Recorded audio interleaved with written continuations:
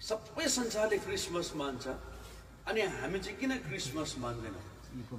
हामी बाइबलै बोक्छौँ अनि ख्रिस्ट यीशुलाई नै मान्छौँ अनि क्रिसमस चाहिँ किन मान्दैन? सायद कुनै एउटा छोरीले पनि प्रश्न गरेको थियो, एकदम सर्ट एन्ड स्विट एन्सर मागेको थियो क्या मलाई, हुँदैन अङ्कल हामीले क्रिसमस किन मान्दैनौँ? सर्ट एन्ड स्विट एन्सर भनेर पठाउनु भएको थियो अनि मैले उहाँलाई पनि सर्ट एन्ड स्विट, अनि उहाँले पनि कमेन्ट्समा चाहिँ एकदम औ भनेर लेखेर रहेछ क्या, अलिक स्वाद परेको होला नि होइन। हामीले चाहिँ किन मान्दैनौँ? प्रभु यीशु मसीहको जन्म सत्य हो, ध्रुव सत्य। प्रभु यीशु मसीह संसारमा जन्मिनु भएको मुक्तिदाताको रूपमा बाइबल साक्षी छ। तर बाइबलमा चाहिँ प्रभु यीशु मसीहको डेट अफ बर्थ भन्छ नि, जन्म मिति चाहिँ त्यहाँनिर नखुलाएको खण्डमा, अनि जो 25 डिसेम्बर चाहिँ त्यहाँनिर मनाइएको छ, ठहराएको छ। यो चाहिँ एस्ट्रोलोजी अथवा एस्ट्रोलोजरहरूको, दर्शन विद्या भएको मान्छेले खोज तलास गरेर, किन प्रभु यीशु मसीह चाहिँ गाईको गोठमा परालमाथि अनि ठन्डा मौसम अनि त्यो ताराको सङ्केतलाई हेर्दा उनीहरूले एउटा क्यालकुलेसन गरेर चाहिँ त्यो डेटलाई चाहिँ के गरेको तोकिदिएको। त्यसको धेरै विस्तृत जानकारीहरू पनि छन्, त्यो अहिले हामी भनिरहनु समय नभएको खण्डमा। तर 25 डिसेम्बर चाहिँ इमेजिनेरी डेट, एउटा काल्पनिक समय भएको खण्डमा चाहिँ, अनि यो किन चाहिँ 25 डिसेम्बर होइन भनेर किटान गर्न सक्छ भने हाम्रा परमेश्वर अर्थात् हाम्रा प्रभु जसको तपाईँले भक्ति र सेवा गर्दछ उहाँ चाहिँ मान्छे होइन, बुझ्नु हुँदैछ? उहाँ चाहिँ स्वयं परमेश्वर भएको खण्डमा परमेश्वरको जन्म मृत्युको त एक्जिस्टिङ डेटै हुँदैन, न त्यो संसारको खोपडी भएको मान्छेले राख्न सक्दछ। यस कारणले गर्दा त्यो एउटा इमेजिनेरी डेट भएको खण्डमा विश्वमा चाहिँ 25 डिसेम्बर चाहिँ ख्रिस्ट जन्मेको दिन भनिकन एउटा तोकिदियो। अनि सारा विश्वको मान्छेले, कतिजनाले भन्छ 25 डिसेम्बर त अस्तराज देवीहरूको चाहिँ जन्मको समयसँग मिलाएको छ भने पनि खोज तलासहरू भएको छ। तर हामीले यति यो 200 ग्रामको खोपडीमा चाहिँ यति राख्नु पर्यो, बेसी पनि नराख्ने।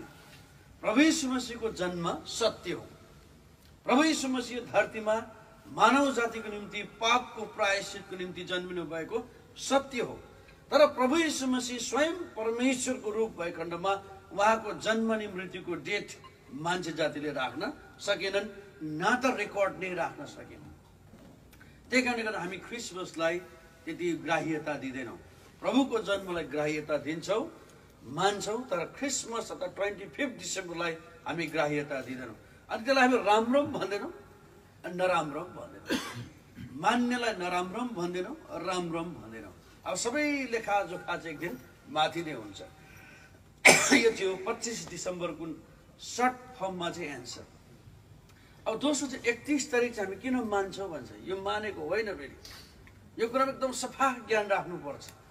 हामीले 31 तारिक डिसेम्बरलाई मानेको होइनौँ, तर 31 तारिक डिसेम्बर सारा मण्डली आज विश्वमा जहाँ जहाँ जीवित मण्डलीहरू खडा छन्, स्थापित भएका छन्, आज परमेश्वरका भक्तजनहरू, उद्धार मुक्ति पाएकाहरू, पाप क्षमा पाएकाहरू मण्डलीमा के भएको छ, भेला भएको छ जग्गा जग्गा। अब टाइमिङ अनुसार अब यहाँ हाम्रो 10:05 भयो हङकङ टाइम।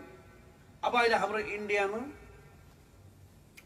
भनेपछि 10, 9, 8, 7:30 हुँदो रहेछ झन्डै। हाम्रो इन्डियामा 7:30, नेपालमा पनि अब 7:30 को आसपासमै छ। उनीहरूले 12 बजी भेट्नको लागि अघि 4 घन्टा बाँकी छ, 3.5-4 घन्टा। हाम्रो त अब 2 घन्टा मात्रै बाँकी छ। समय अनुकूल, टाइम अनुसार सारा विश्वमा उद्धार मुक्ति पाएका परमेश्वरका जनहरू आज मण्डलीमा भेला भएर यो मान्नु आएको चाहिँ होइन, बुझ्नु। हामीले 31 डिसेम्बर मानेका होइनौँ, तर हामी 31 डिसेम्बरमा किन भेला भएका छौँ भने यो 31 डिसेम्बर 365 दिन परमेश्वरले अर्थात् हाम्रो मुक्तिदाता प्रभुले हामीलाई सम्हाल्नु भयो। दुःख, कष्ट, रोग, बिमार, उतार चढावको जिन्दगी, विभिन्न किसिमका समस्याहरूबाट, निन्दा, खेदो, विविध कुराहरू हाम्रो जीवनमा 365 दिनको यात्रामा हाम्रो जीवनमा आयो। तर हामीलाई परमेश्वरले के गर्नुभयो? प्रभुमा भएर सम्हाल्नु भयो। यसकारणले गर्दा 31 तारिक चाहिँ कतिचोटि हामी चिप्ल्यौँ पनि होला, कतिचोटि फिस्ल्यौँ पनि होला, कतिचोटि हामीले लापरवाही गर्यौँ, कतिचोटि यति महान मुक्तिलाई हामीले हल्का ठान्यौँ, हामीले समय पाउँदा पाउँदा पनि अल्छेपन गर्यौँ।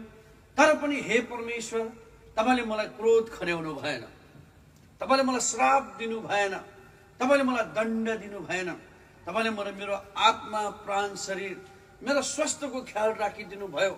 यो पृथ्वी संसारमा यो संसारमा त्यसको निम्ति एउटा धन्यवाद सहितको पश्चाताप सहितको धन्यवाद चढाउन चाहिँ आज हामी 31 तारिक भेला भएको हो भन्ने कुरा चाहिँ जानकारी राख्नु पर्दछ। अनि 31 तारिक मानेको होइनन्, तर परमेश्वरलाई धन्यवाद पश्चाताप सहित लिएर चाहिँ हामी आज उपस्थिति भएका छौँ। यो कुरा चाहिँ हामीले एकदम जान्नु पर्छ। यो चाहिँ 31 तारिकको चाहिँ सफाया हो, विश्लेषण हो।